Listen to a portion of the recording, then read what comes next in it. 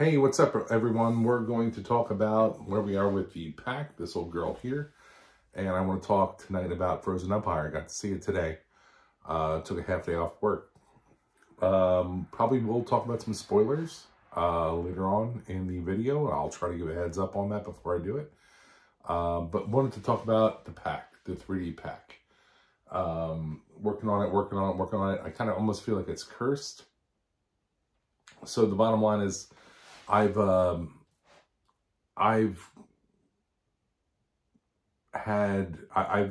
given payment of some sort to 3 different parties to try to get electronics and sound in this thing, and doesn't work. Feels like it's cursed.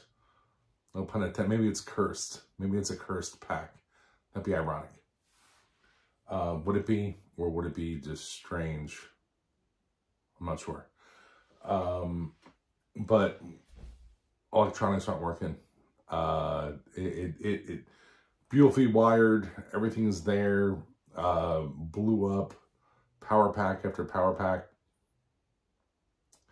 And it almost feels like a money pit, like I'm just pissing money into this thing. And I started to think, because like I'm planning on going to Ghostbusters Day in the summer, and I'm like, this thing can't be in a hot car because it's PLA, it's 3D printed without melting, you know. So I just started thinking maybe I should just start from formula, you know. And you know, this thing is gorgeous. It's beautiful. I know you can't really, and I apologize. I'm reclaiming a room since my son moved out. This was his playroom, so you know, the crummy blinds in the background. We're going to get some decent curtains in here, but the whole room is disheveled. You know, just basically trying to get my toys up and displayed. But anyway, back to the pack. I'm going to, this will be a wonderful placeholder of a movie style pack. You know, like a real, I feel like I'm a competent builder. I know that's relative, and some of you might not think that, but I think that I'm relatively decent at like getting the parts together and putting them together, and you know, for an idealized pack, not like screen accurate, but like idealized. You know, I'm busting my hump with it for all these years, you know. Well, watch out, I just knocked it. But right now, you know, I'm gonna dress it up. You know, I'll put the ribbon cable on, put all the other hat lights on that I have, and put it together. But my thought, my feeling in this is like to be a big boy and get a fiberglass shell and start building off of that. But you know, we'll see how that goes. I'm not 100% sure. That's where we are with it. It's up here. I'm gonna dress it up. I'm gonna finish painting it. I'm gonna put it, and also it doesn't have a pop mech or anything. You know, this is just, you know, friction fit. You know, slides in and out. But I don't know. You know, do I do a fiberglass shell? Do I get a throwing chicken thrower? Do I do aluminum parts like the guys at Black Firehouse do? Again, they only have 25 episodes. Man alive, I hope those guys start fucking recording again. Black Firehouse podcast, by far my favorite Ghostbusters podcast. Not shitting on anyone else. I love Extraplasm, and I love Cross Rip and all that kind of shit. But man alive. Black Firehouse, shout out to Dan and Austin. If anyone that knows them watches this. They're the best. But anyway, let's talk a little bit about Frozen Empire. Saw it today. I took a half day from work. Saw it at 2 o'clock in the afternoon. And I will say I enjoyed it. I will also say it's not Afterlife. Nothing's ever going to be the first film, right? The first film's like fucking amazing. Like everything, all all the cogs and gears just clipped. You know, they were under the gun. You had geniuses in their prime, comic geniuses in their prime. Aykroyd was just, and Ramis were just clutch in writing that script. I mean, and let me say this, like, out of the, from the jump, I know that, like, my name on is Lazy Jedi, and I love Star Wars and stuff like that. Well, I love Star Wars before Disney. I'm not going to talk about that right now. That's for another video. But I saw, you know, I'm in my late 40s. I saw Ghostbusters in the theater when I was like 8. Shout out to Aunt Lisa. Brought me there, and then took me to Record Revolution, which was this like kind of like punk rock record shop, and they had a Ghostbusters shirt. It was killer too. It was white ringer, but with red. It was a ringer with red and you know, ringlets around the neck and the arms with the Ghostbusters symbol. I fucking love that shirt. I wish I still had it. And you know, not that my fat ass would fit into it now, but holy hell, like I look for it every so often. I'm like, there's a miniature shop called Depop. I look for it there. Not that I would ever pay for it, but man, I hope someone would reissue that. Man, it was so fucking sharp. Anyway, I'm a Ghostbusters fan from the jump. From the jump. And as far as like prop replicating and stuff like that, like I'm talking about like Black Firehouse, they talk about like the Illuminati at some point, like these like gatekeeper prop people that know all this shit and all that kind of stuff and blah, blah, blah. And those dudes are younger than me, but I can tell you, like, I've been building props for a long time. And that's real. Like there are people that know a whole bunch of shit. And I don't know if it's NDAs or whatnot, but anyway, they don't share it with you. Again, another thing, maybe I talk about it on a podcast or whatever, but I don't know. I don't want to have a deep dive on that. Bottom line is, I'm a super Ghostbusters fan, like huge. Okay, it was in my wheelhouse. 84 was a big year. You know, I you know, absolutely amazing. So like, I love Ghostbusters. I love the fact that things have, I like the 2016 movie. I didn't go to like, you know, run out to the theater to see it, but I watched it. I bought it when it came out. Like after I had seen it for free, I bought it. I watched the extended version. I don't think there's anything wrong with it. I think that they had well-meaning intentions. I don't know why people are so up in arms about it. It's not great, you know, but it's good. It's okay. You know, I have no problems with it, no qualms.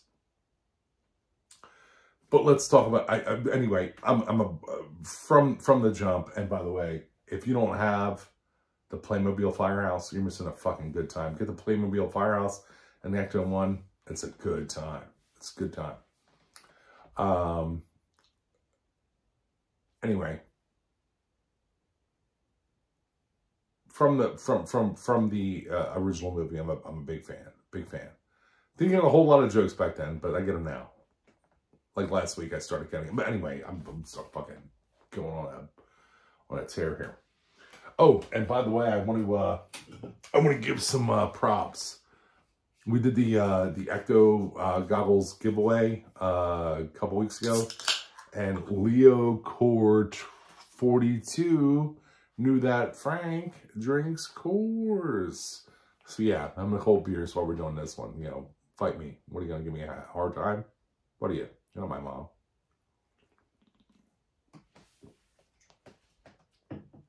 So let's talk about this Frozen Empire thing. Anyway, the pack's staying here. It's going to be here. It's gorgeous. It looks magnificent. I love it so much. But it's just like when you meet that special person, or who you think it's that special person, and like the sex is really good and they look magnificent and everything feels right, but you realize it just don't have much inside. So we're going to figure, I have to deal with that that crisis at a different time. Crisis. Don't be kidding. Everything's fine. Frozen Empire. All right, as an OG fan, I don't want to spoil a whole lot. I will tell you that there's some of the most awesome Ghostbusters moments in this. And I'm talking like character moments.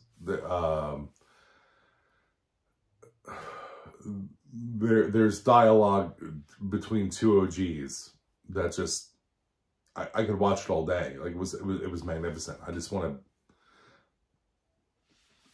just awesome. Oh, excuse me, I'm burping.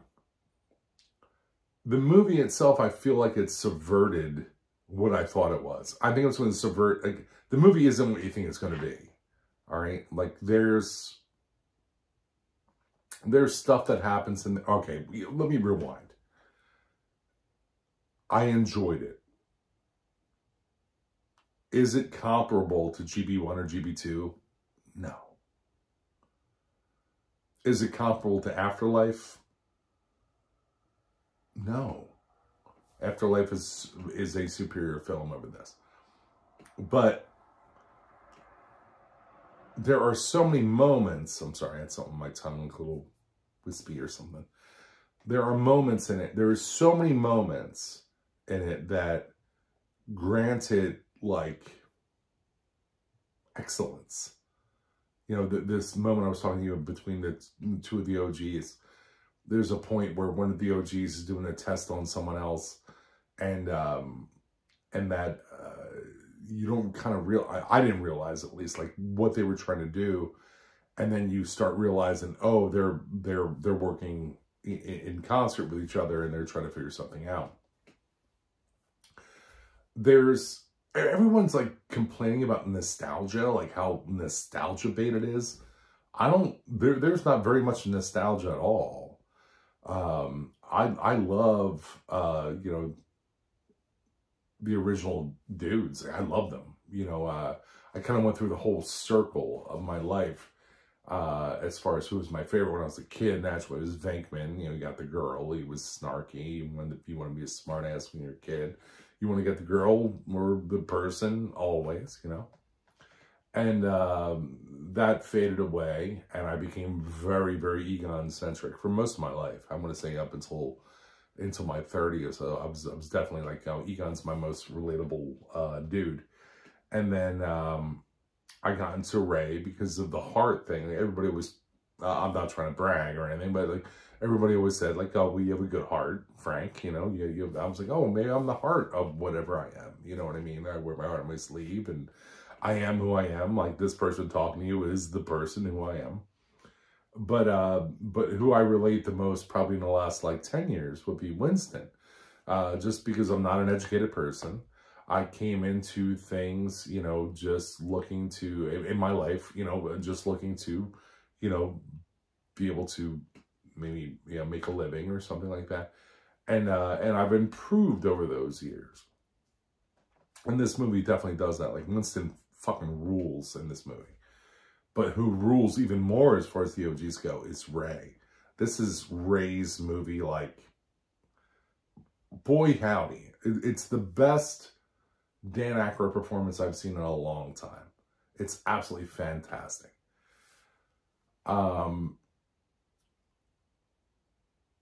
Peter's there, Bill Murray's there, you know, he's there, you know, here and again, you know, not like, you know, Bananas there, but there. I mean, I don't want to get spoilery, you know, about things, but there's all right, so I'll say it this way. It's good. It's not great. It's nowhere near GB1, GB2, or Afterlife. I won't even bring 2016 in to mix it up, but I like 2016, so I don't want to fuck anyone's curb up. There's some of the best Ghostbuster moments in it. I love it. I love moments. Like, I mean, like, I'm a Green Lantern apologist because I never thought I would be able to see Oa in a real movie. You know, because I've been reading comics since I was a kid. I was like, you're going to see the fucking Watchers and Oa's going to be there? And the movie wasn't good. But, I mean, there's moments. And not that I'm comparing it to Green Lantern. You know, fuck that. Forget I said anything about Green Lantern. It's not Green Lantern. at all. It's not Green Lantern. You know, I'm not getting into it. But it's not what you think it's about. It's not what the trailers say it is. It's a lot of different shit that goes on. A lot of stuff that was in the trailers isn't in there. The Paul Rudd, you know, thing, which I thought was adorable. Everyone loves those fucking red parkas. No, you know, not in there. It is ostensibly a story.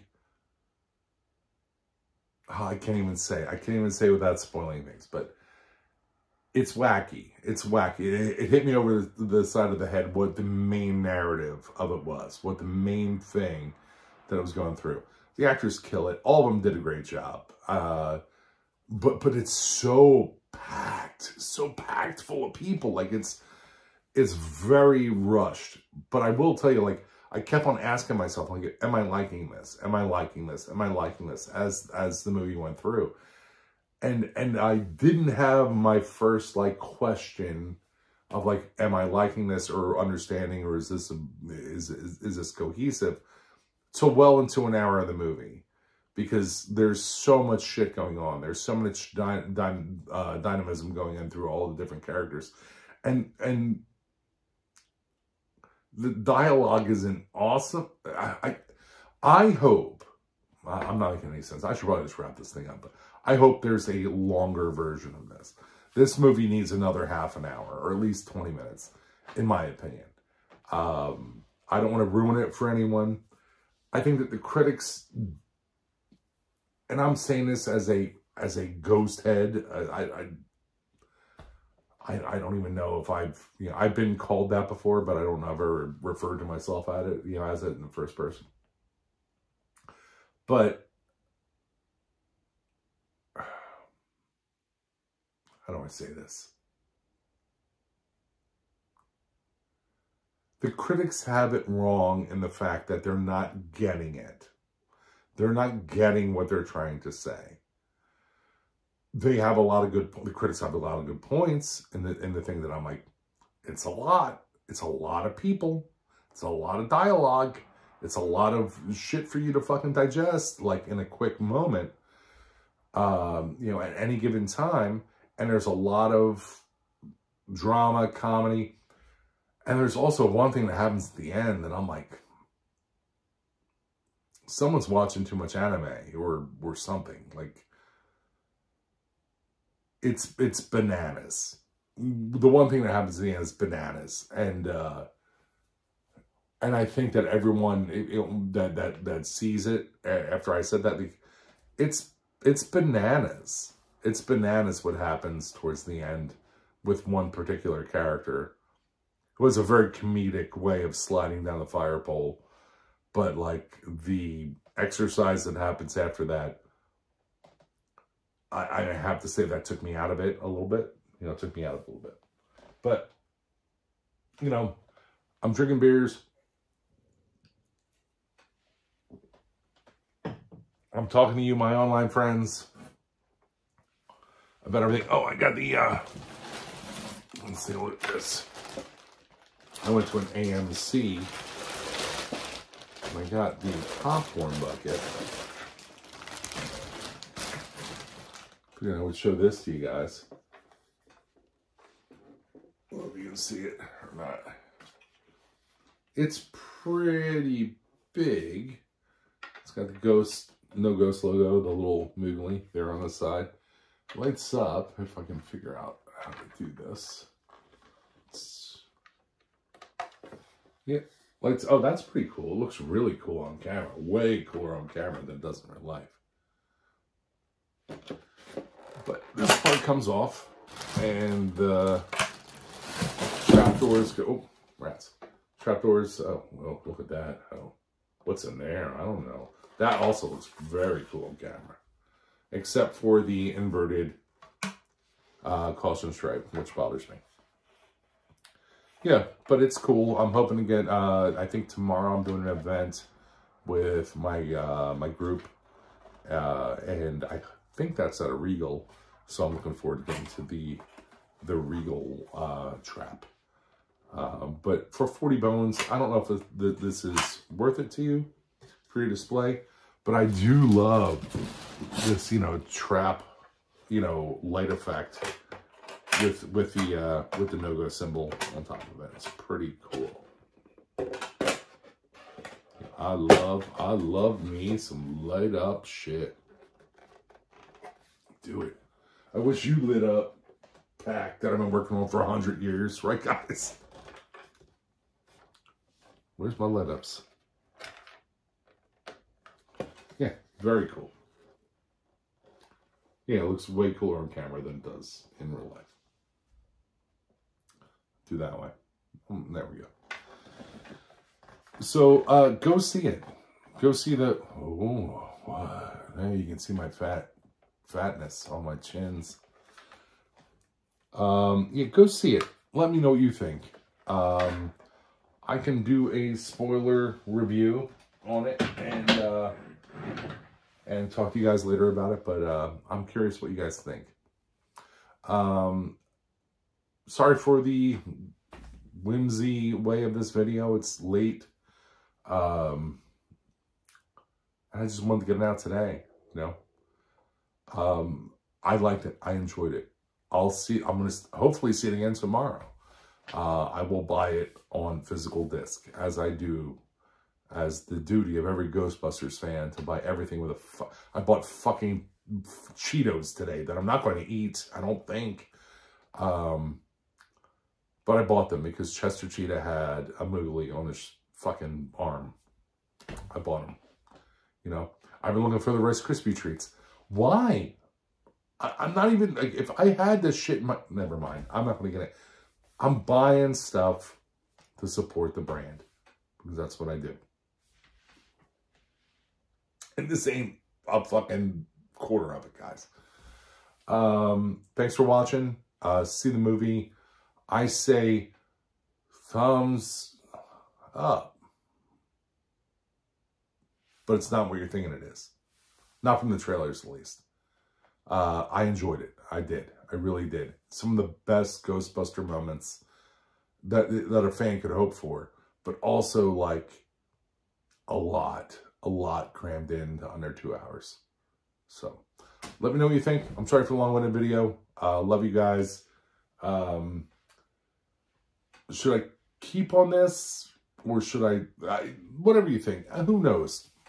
There's only 100 of you out there. Who even knows if you're going to watch this? Who gives a fuck what this old dude thinks? But thanks, everyone. Take care.